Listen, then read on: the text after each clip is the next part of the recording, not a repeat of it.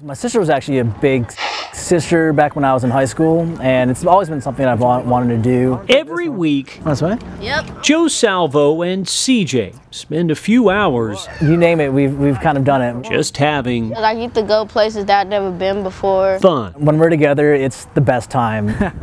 Big Brothers Big Sisters of Middle Tennessee matched the pair after CJ's mother decided the 11-year-old needed a male influence in his life. His schooling wasn't as fair. You know, his grades were down.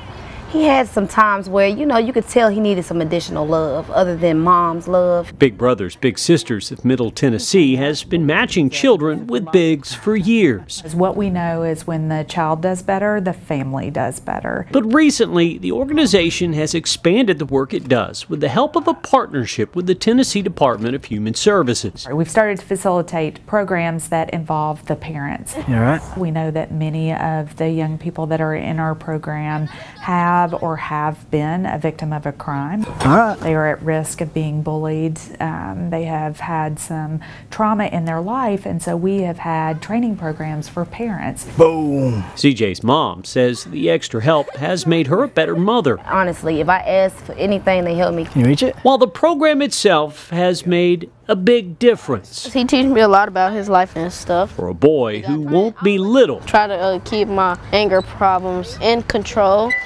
much longer. He has not been the same since. CJ loves Joe. That's all you hear him talk about. Grades have came up. His academic skills is just everything. He's learning how to cook. Joe teaches him everything. He's kind of the male figure in his household, and he kind of just needs that mentorship and someone to look up to. Let's go get some pizza. I'm thankful for Joe. I really am thankful for Joe.